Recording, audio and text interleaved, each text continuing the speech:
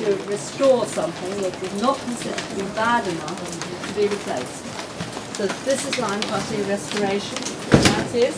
This is completely recarved, and do have a look at it. The detail is absolutely amazing.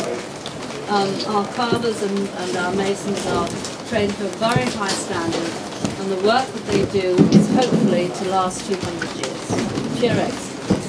But if you look at the absolute magnificent detail, but this is the lime putty restoration. Do you know how this works?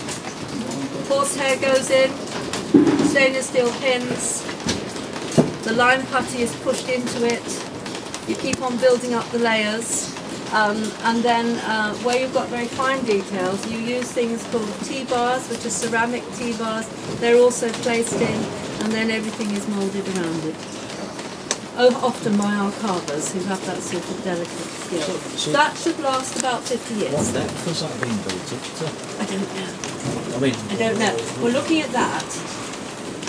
It would only be the surfaces at the front, one would imagine, that are eroded. Just to try and define it. Yes, yes.